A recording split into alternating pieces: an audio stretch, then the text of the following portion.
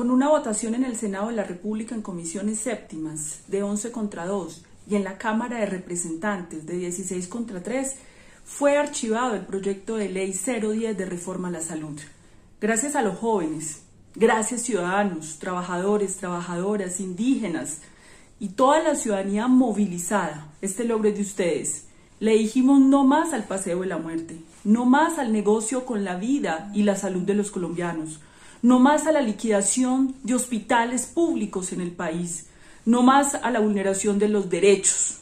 Ahora nos corresponde como sociedad civil presentarle al país una propuesta de reforma alternativa estructural del sistema de salud, que acabe con este negocio que ha acabado con nuestras vidas, que formalice a los trabajadores, que garantice el derecho fundamental a la salud, que garantice la salud preventiva y la salud pública. Muchas gracias, jóvenes, muchas gracias, ciudadanos.